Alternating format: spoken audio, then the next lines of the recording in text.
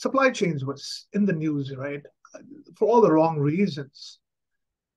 You see it a lot more uh, positively, and you see this like, look, people are doing things right. What can we learn from them, right?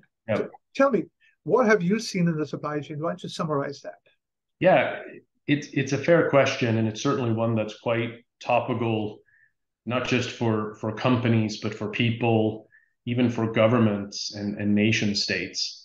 We've had an unprecedented 40 plus year long era of globalization where companies were chasing the lowest cost sources of supply, the lowest cost areas of manufacturing in order to serve an increasingly interconnected global customer base.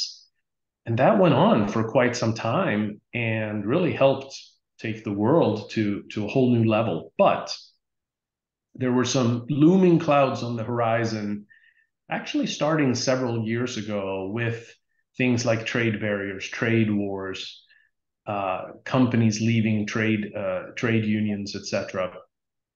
And we started to see a slow resistance against what had been the global supply chain.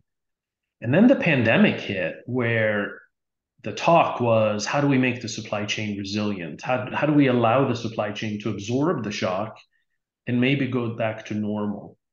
But the pandemic went on for quite some time, and by many measures, it's far from over. We've also seen much, much more geopolitical tension where now, instead of supply chains being looked at always from the lens of low cost, we have to start to look at the supply chain from the lens of risk. What we're seeing now is a very, very different supply chain paradigm, which we call the risk resilient sustainable supply chain. And that's what I think is really, really interesting and different from those decades of globalization that we had seen leading up to this. Why was it that way? It's a great question. I think it comes down to three things: companies operating in silos, companies being unable to process information and data the right way, and companies not fully capturing the benefits of the extended network beyond the four walls of their own business, their own supply chain. So what do I mean by connected systems and processes?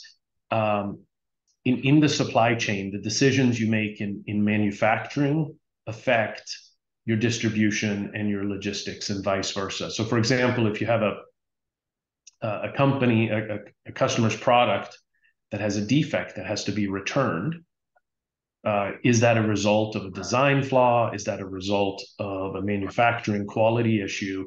So these systems are connected, and the more companies can weave that together and actually allow the supply chain to operate more end to end, I think the more effective they'll be.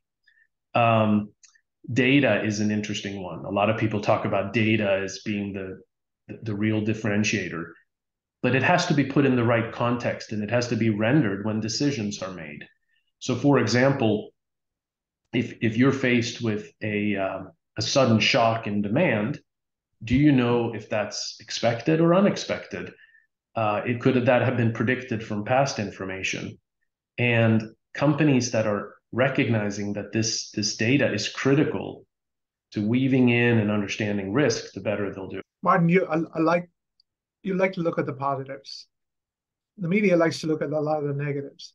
And my view is we focus a little too much on the negatives in supply chain problems. Amazon's been delivering at an amazing pace. Apple's been working. Apple, till recently, was able to deliver millions of devices. So clearly, there are some things that have been working reasonably well, right? What can we learn from them?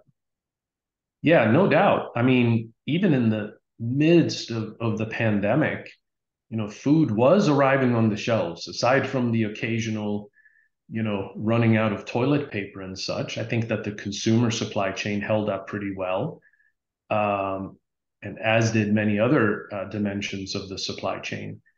What we found is companies that digitalized portions of how they run the supply chain tended to fare better and do better than those companies that were relying upon more rudimentary methods of solving problems, right? So let's say a company had digitalized their whole product design process. If they were faced with a raw material shortage, they could quickly swap out that raw material for something else and have that be reflected in the design bill of material, in the manufacturing bill of material.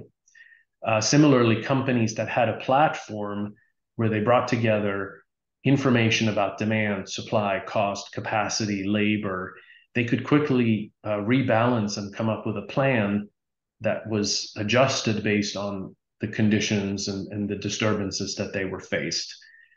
Companies that connected their supply chain into logistics networks could more easily find alternate sources of transportation.